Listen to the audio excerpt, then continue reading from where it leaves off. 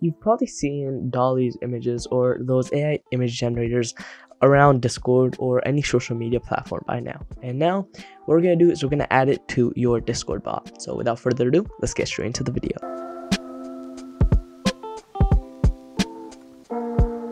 Alright, so here I am in my Visual Studio Code, and what you want to do is you want to go ahead and install Crayon.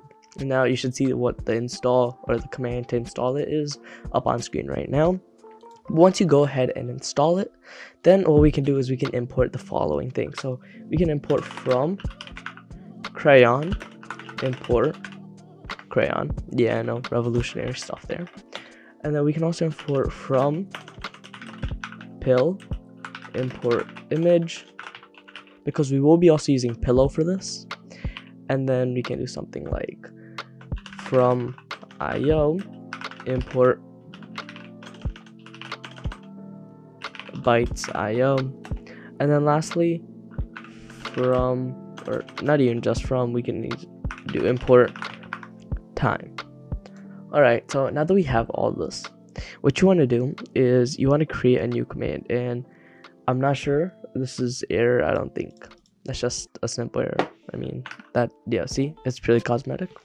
What we want to do is you want to do bot.command, just create a regular command as you would, and do async def and something like generate is what we'll call the command, and then we can add ctx and add the asterisk and do prompt, and that's going to be a string. All right, and over here we can do commands.context. There we go, we have that type in thing. All right, oh, also by the way, ignore this is just Visual Studio Code, it's being weird. But now that we have that, what we want to do is we want to create an ETA, which is basically I think it's expected time of arrival.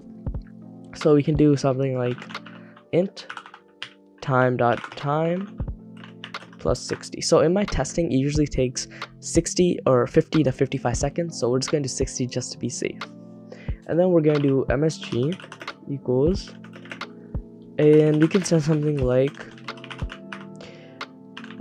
go grab a coffee, this may take some time, right? Something like that.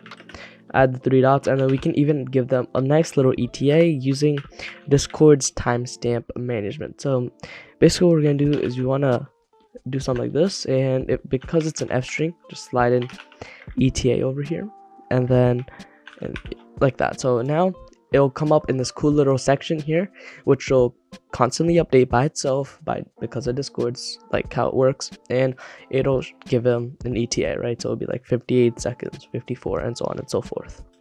But now that we have that, we can actually start generating it. So we can do generator equals, and we can do crayon like that, and this essentially generates a prompt. And then we can do something like result equals generator generate, or I guess this initiates it, and this actually generates it as result.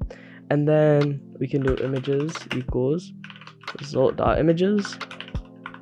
And by the way, this little piece of code, that's just from the documentation. So yeah, and then this will return 9 images, just how Crayon works, or DALL-E 2, or mini DALL-E. And what we want to do is we want to grab the first one, so we're just going to for loop through it by doing for I in images. And what we can do is we can do something like image equals, and we're just going to have bytes.io, and then in here we're going to have base64, and this is just going to make it readable and decode all of this. So it's going to do decode bytes, and then I, which is the image, encode, and it's going to encode it in a certain, it's going to be, this is mostly used UTF-8. And then now that we have that, we can literally just send it to them, and this is going to be return await msg.edit content equals, and over here we can do something like content generated, and I'm obviously gonna just quote like, or say the website that did it here, and I think you guys should too, or if you're using this, at least provide some credit for the website, because once again, we're not generating this, it's the website which we're just fetching the data from. So I'm just going to do content generated by crayon.com. So if they want to go to the site and look at it themselves, they can, and then we're going to slide in a file there. So by doing file equals nextcore.file, and this works with anything: pycore, discord.py, disnake, nextcore, whatever you want. And then I'm just going to change this to generated image. Once again, you don't have to, this is purely cosmetic if they download it. And so that's literally it. Okay, so what we're gonna do is we're gonna click this little run button and we're gonna test it out. All right, so here I am in my Discord right here. Please join, link down in the description. We just hit 1,000, right? It's just discord.gg/closestick. Even though we don't have the level 3, trust me, it'll work.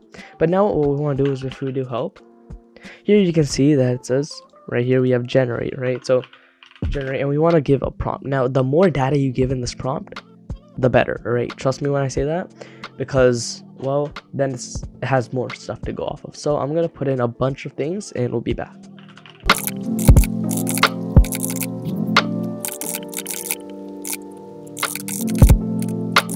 Alright, so now you see I put this in, right? And a bunch of it must look like blurred, like HD phone wallpaper. Trust me, this sometimes helps depending on what you want.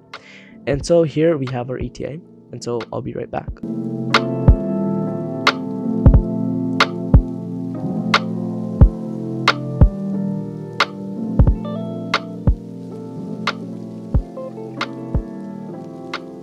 Alright, so here we are. Now you might see that, well, this happened, and it's because I forgot to import something. You shouldn't have had that error.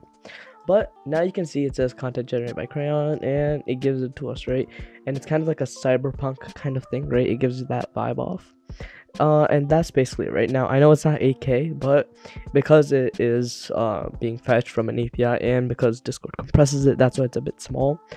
But there you go, it is a content generator. Now if you want me to make a part 2 of this, I can. So blow this video up, share it with your friends, and I will make a part 2 of it, integrating buttons and allowing you to cycle through all 9 variations. But that's gonna be it for today's video. I really hope you enjoyed, and until next time, we'll stick out. See ya.